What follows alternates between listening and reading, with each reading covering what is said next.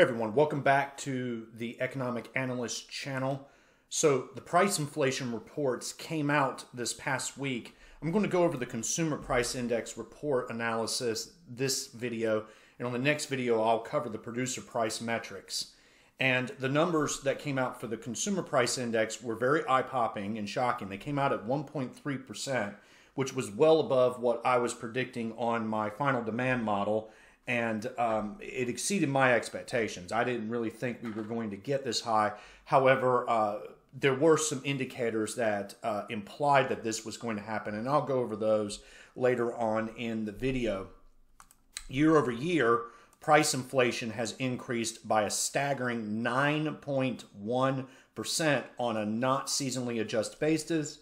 Seasonally adjusted, it's 9%. We'd have to go all the way back to 1981 before we would see price inflation rates this high. And it seems to indicate that price inflation is building. But as I'm about to go over, despite my prognostications in the past that we were going to be seeing worse and worse inflation, and I have been mostly correct about that, I do have reason to believe that we are going to see the end to the peak price inflation growth rates. I mean, it's not going to be the end to price inflation, but we'll probably see at least a relative peak, if not an absolute peak, in this inflation cycle of annual growth rates coming in the next few months.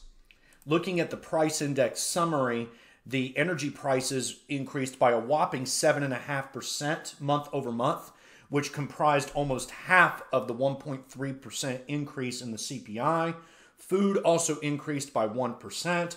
And then the shelter component has been the other major concern, growing by 0.6%.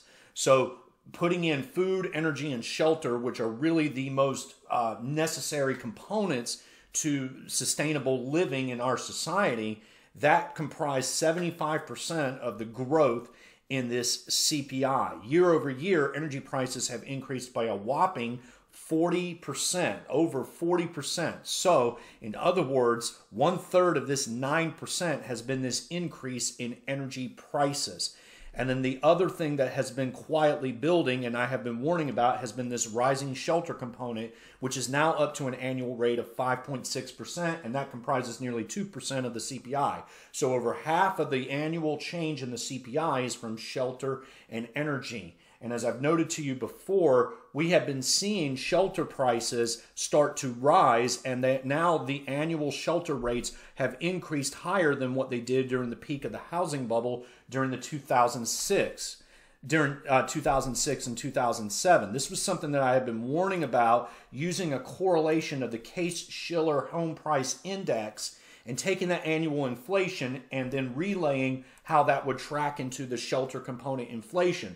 So in the modern CPI calculations, they don't take housing prices into direct calculation anymore in their component for shelter inflation. Instead, they use a derivative of that called owner's equivalent rent, which tends to trend more with rent prices, and that has a lagging effect on inflation, but it still builds, and then it stays higher for longer than what housing prices and mortgage payments do in the long run. So all in all, the inflation numbers tend to work themselves out when we compare the old CPI to the new CPI, and I've even done my own analyses on that. But it's suggesting that the shelter component inflation could peak as high as 6.6 or even go even higher, because it doesn't take into account that shelter inflation annual growth rates dropped during 2020 and 2021. And so now this building is a whiplash effect from those dropping rates. It just takes the trending inflation rate and says, okay, if shelter inflation was 2.8%, how high will it reach in about a year and a half from the Case-Shiller peak inflation rate?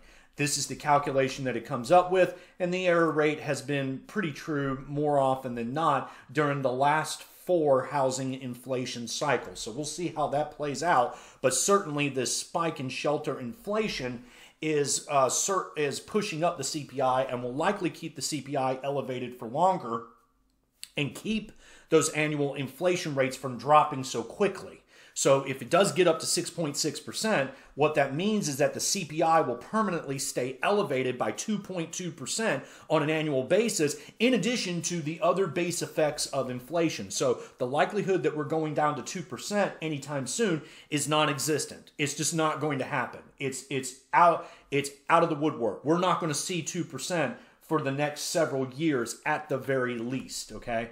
So when we take a look at the CPI growth that has been going on, we've peaked at 9% so far, and this average and median peak has been that we've been increasing on an average and median rate 2022 year to date by 0.9% per year, or 0.9% per month.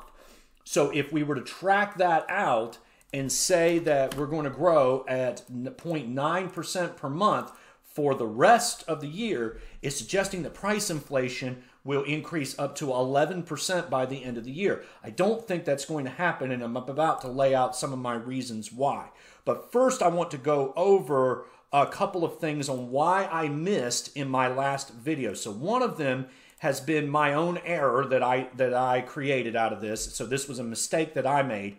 And this goes into my price formulation calculation that I have done using fuel prices. So one of the things that I've been doing for the past few months, ever since I missed the April inflation numbers by a large margin, has been that I've been taking and calculating real fuel prices that have been recorded from EIA.gov. So you can go to EIA.gov and look up retail gasoline and diesel prices and use the aggregate for the U.S. And if you take that average, you can correlate it with the fuel component of the CPI. So essentially, these numbers are updated before the monthly numbers for the CPI come out. And since they partially feed into that fuel component of the CPI, I've been able to run a linear regression analysis and more or less predict what that fuel component was going to be. Now, if you look at the June component that I've got calculated, my prediction would show that we were going to have a monthly price inflation of 1.2%. We got 1.3. Well, that's very close, except I made a mistake in the calculation. In the last calculation that I made, I did not use the proper cell reference, and so when I go back to the improper one, it shows that I was going to have a 0.91% monthly jump instead of that 1.2%. So I was not able to see that we were probably going to see a very high spike in price inflation this month. I knew it was going to be high, and I knew it was going to be higher than my final demand model, which was showing a 0.7 to 0.8% increase. But at the end of the day, it just completely missed on that. And that was just my own mistake in calculating that formulation. So this time I've got the cell reference quite right. And one of the things I want to point out to you is that the drop in gas prices that we've been seeing for over the last 4 weeks is now going to feed into next month's CPI. And what it's suggesting is that if we hold true to the trend of rising shelter and food that we've been seeing for the past 4 or 5 months, the energy component is probably going to drop about, say, 0.3%, give or take, and that's going to lead to a very low CPI of 0.2%. Saying this, it's dawned on me that my final demand model, is not going to be quite so accurate in the coming months because it's not taking into account the variations from fuel. It seems to me that the fuel prices tend to have a much more quick and direct effect on the CPI for the month,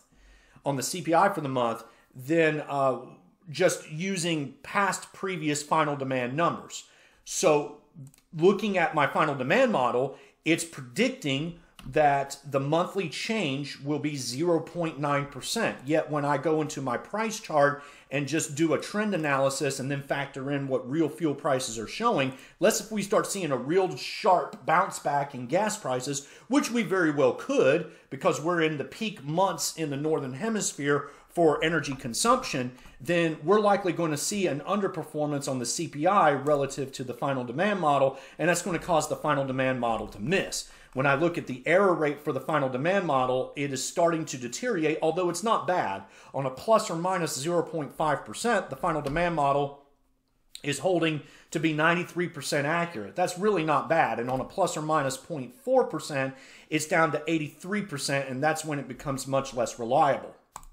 So, what I have done has been created a new final demand model that I will use going forward. And what it does is that it combines the old final demand model with real fuel prices that I've been charting and taking into account to be used to calculate what and estimate what future price inflation is going to be. And when I use this new final demand model, it's actually over 95% accurate, but the big telling part is that when it's plus or minus 0.4%, it's over 90% accurate compared to the old model, which was only 83% accurate. So the accuracy of this model is much more precise in the long run. There will be some hit and misses, but it does not happen very often, and very much so. So in the long run, I think that this is going to be much more accurate in the long run.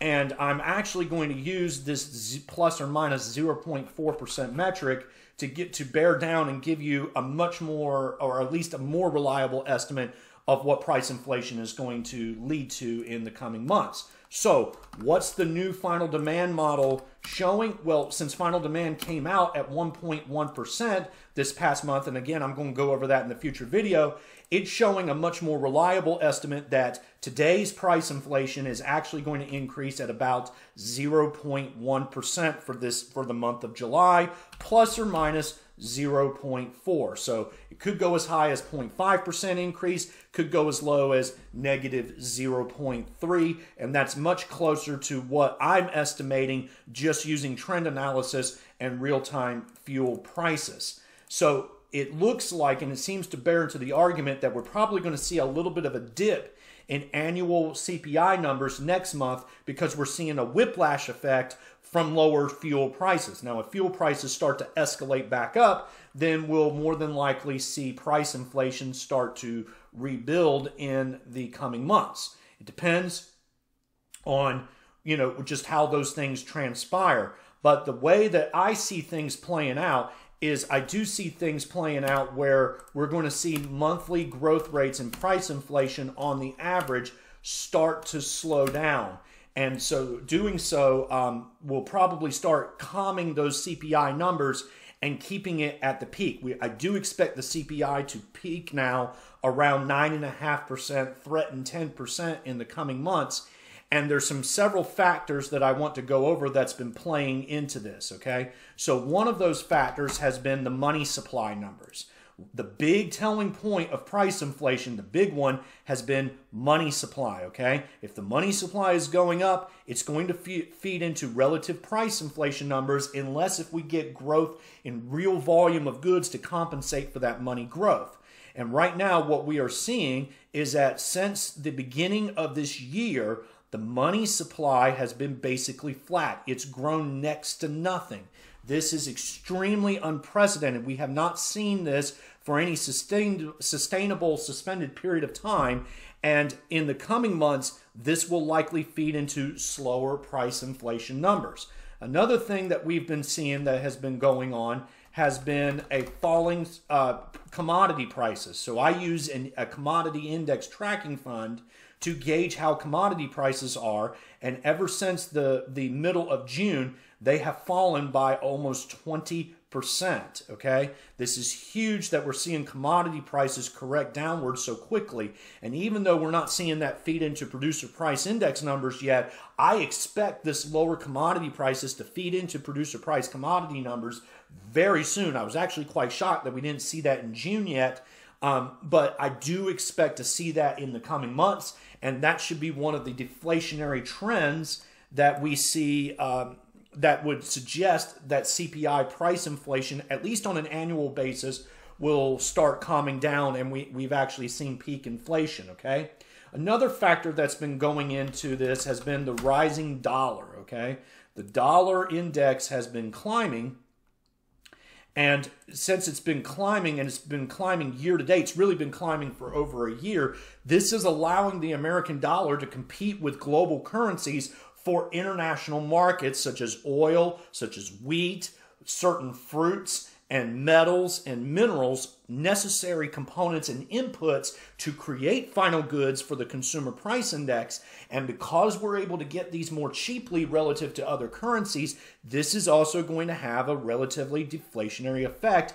And I think it's one of the reasons why we're seeing commodity prices moderate themselves, okay? Another factor is that we're probably going to be going into the fall months very soon. So we're in the middle of the summer right now, but as we start entering fall, fuel consumption is going to drop, and that will put some downward pressure on energy prices, which has been a huge component of the CPI. It's been 1/3 of the CPI. So if we start seeing downward trends on energy prices, relatively speaking, that's going to give us depressed CPI numbers, which will keep the CPI longer. The one factor that has been pushing up the CPI and will probably continue to do so for the, I would say till the end of the year, has been the increase in total debt in the economy. So total debt in the U.S. economy has been escalating very sharply. In the last year, total debt has increased by 6%. This is huge. This has been $6 trillion of debt that has been created on the back of our GDP. And so because of that, it has made a situation where it is pushing up price inflation numbers. So while we're seeing the money supply growth rates flatline, we're still seeing rising debt numbers, and these rising debt numbers are continuously inflating prices. When we take a look at the bust that happened in 2008, we see how debt numbers stagnated after a Q2 2008, and they pretty much stagnated for 2 years before finally starting to climb again. Right now, we're seeing escalating debt numbers, and they are increasing at a faster rate since we have this huge influx of debt from the pandemic. And we're seeing this building price inflation numbers. Right now, it's showing that as of Q1, we've actually increased debt by 7%. This has been the highest annual change in debt that we have seen since the 2000s during the peak of the housing bubble, and it is likely that this annual change will probably increase for some time before interest rates catch up and become so expensive that debt is no longer seen as a viable option to use in expenditures, okay? So all of that is factoring in that we will more than likely see price inflation peak into the waning months of 2022, except for these debt numbers, okay? So there's a few factors working for us in our favor for deflation, one working against us, but I think because of the rising dollar, the depressing energy prices from going into the fall months, the flatlining money supply numbers, and the falling commodity prices, I honestly really do think that that's enough to suggest that we're going to see peak price inflation in the coming months. Yet because of base effects and the fact that the shelter component is still on an upswing from the rising housing prices, we'll more than likely see that price inflation will stay elevated through the rest of the year. I will relay this information to you as we get more updates in the coming months, but right now it's looking like price inflation is just not going to dip below 9% before the end of this year. And I'm being very generous in suggesting that monthly price inflation will come down to 0.5% by December. It may not even get that low, but we'll see how that transpires. Guys, I thank you for watching this video. Stay tuned for my producer price index report, where I'll go into some of the details that came out about that and what that means for headline CPI numbers in the coming months. If you like the content that I provide, make sure that you show me some support. You can always like this channel, or like the video, subscribe to the channel if you haven't already, drop me a comment, let me know what you think about all this. If you disagree with my take on this, let me know. I'm always appreciate constructive criticism. You can always relay and chat with the other group members. Let us know what you think about all this as we try to learn from one another. And stay tuned. I'll be uploading the producer price index report video in the next day or two. Once again, guys, I thank you for watching this video, and I'll talk to you next time.